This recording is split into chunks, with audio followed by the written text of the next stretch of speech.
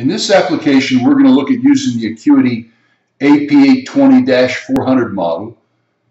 And here you can see we've got it just on a little manual stand, and you can see the laser line across the table surface here, and we've got approximately about a 3 millimeter thick metal target that we're going to look at. And so what we're going to look at is how can we measure the width, the length, and the squareness of this using laser lines. And with 3 to 4 laser lines, we can accomplish this.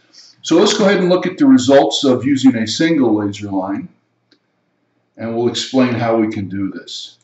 So here you can see the profile going across the metal target surface. And here, of course, is the wooden desk, and this is the metal surface. As you can see, I'm moving it.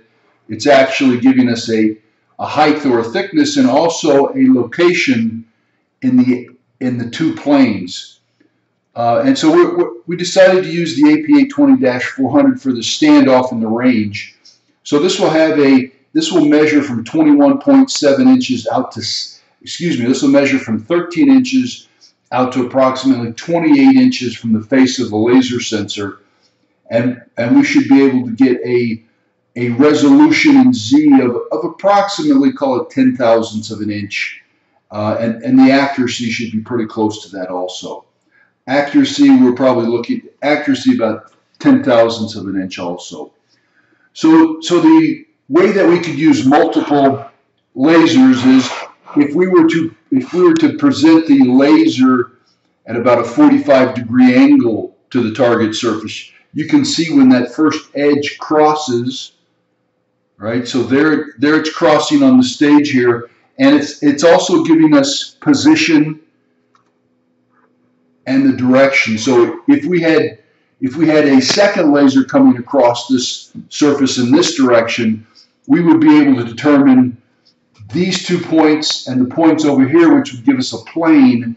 And then if we had a third or fourth laser back on the same thing coming across here, it would define the plane and space of that target, which would give us the length, the width, and we could calculate squareness by knowing if that sensor's coming in, if the target's coming in at different angles. So just a kind of a real quick video to show you how this would, how the laser line can capture the different positions of targets. And here you can see we'll even put in this is 40,000ths of an inch, and it will give you an idea of the resolutions that we're getting. This is roughly 5 millimeters or 0.2 inches, and we're actually capturing these surfaces fairly well. So by using laser lines, we can define the plane of the target, which will give us the length, the width, and the squareness of that target.